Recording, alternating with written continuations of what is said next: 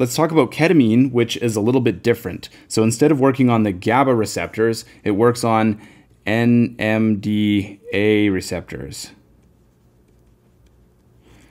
And NMDA receptors, the agonist for this in your body is glutamate. Glutamate is the main excitatory neurotransmitter in your central nervous system. So ketamine is an antagonist of the NMDA receptors.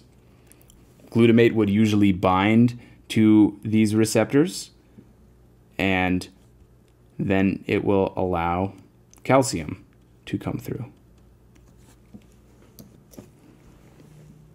Ketamine will sit basically inside this receptor and block that calcium from coming through. So that is ketamine, acting as a NMDA receptor antagonist. So the effects of this are, it's called a dissociative. Being a dissociative agent means that it causes decreased relay of sensory info. And we know the thalamus is in charge of sending basic sensory information to areas of your brain that know how to process it. So basically the effect of this is decreased awareness. It doesn't necessarily make a person look like they're falling asleep.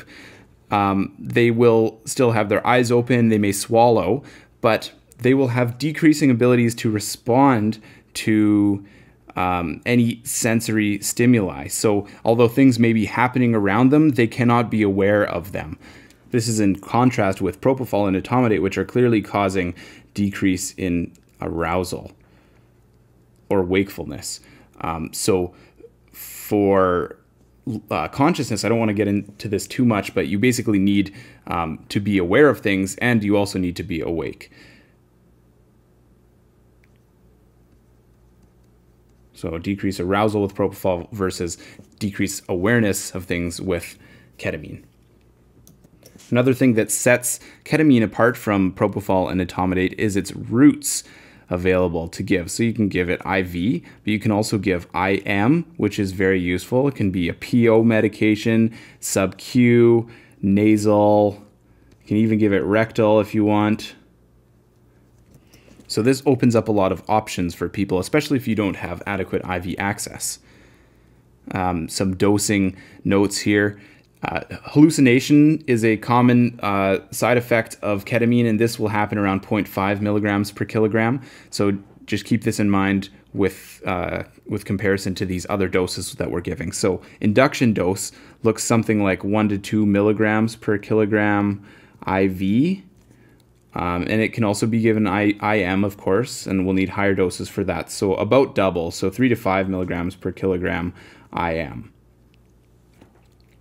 Can be given for maintenance of general anesthetic too. So that'd be 2 to 6 milligrams per kilogram per hour IV.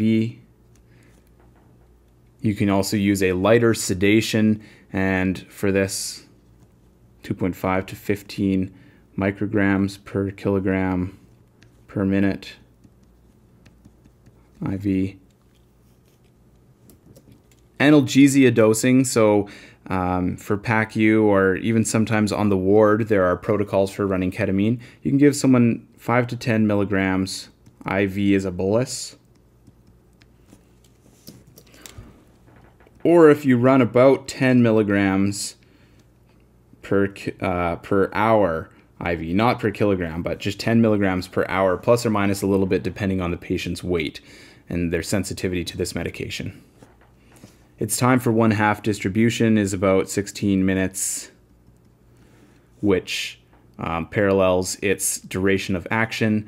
And for these infusions, its context-sensitive half time is about 30 minutes, even for infusions of greater than 4 hours. So this is kind of where it maxes out.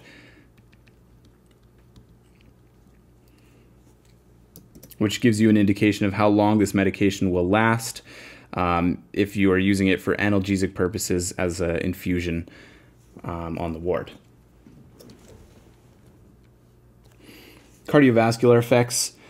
It is a indirect sympathetic stimulant, so indirect.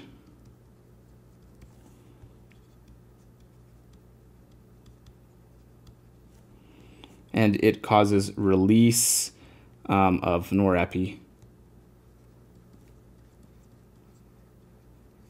So with this, you might see a little bit of tachycardia or a little bit of increase in blood pressure if you give it on its own. Realistically, if you give it after also having given a reasonable dose of opioids, you probably won't see these effects as much. But possibly more important is the fact that in absence of any indirect sympathetic stimulation from increased norepi release, it actually is a direct myocardial depressant.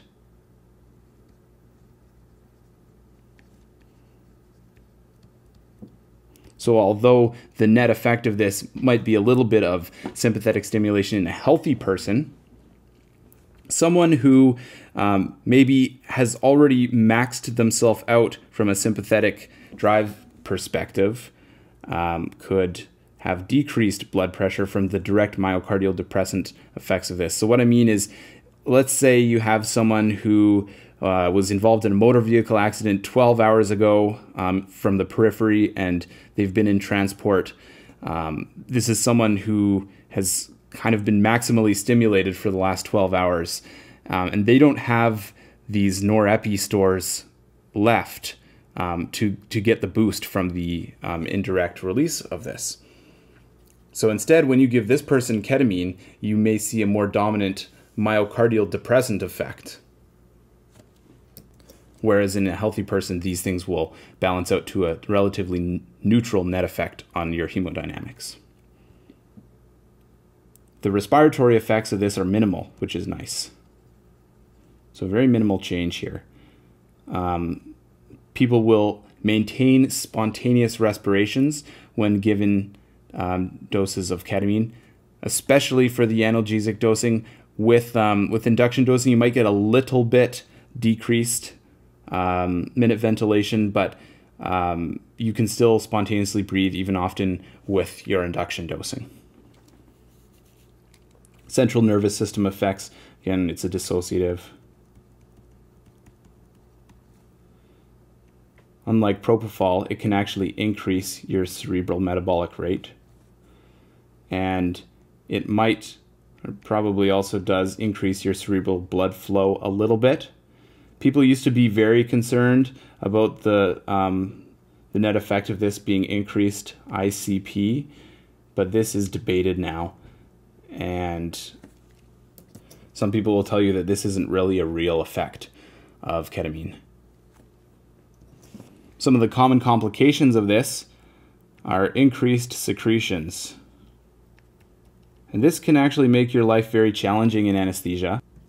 More secretions can make airway management quite challenging, especially if you need to use video-assisted technique. That can really get in the way. So you can actually pre-treat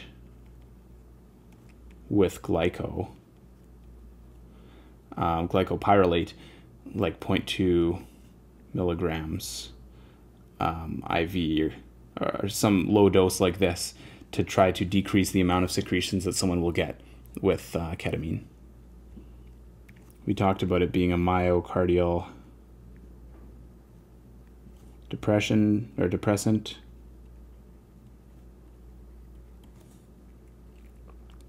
It can precipitate laryngospasm.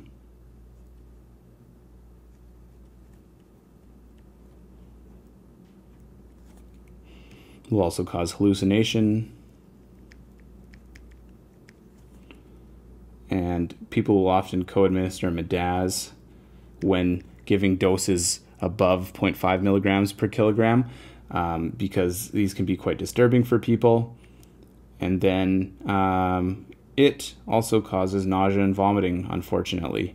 So similar to etomidate, this is an agent that will cause you to be more sick afterwards.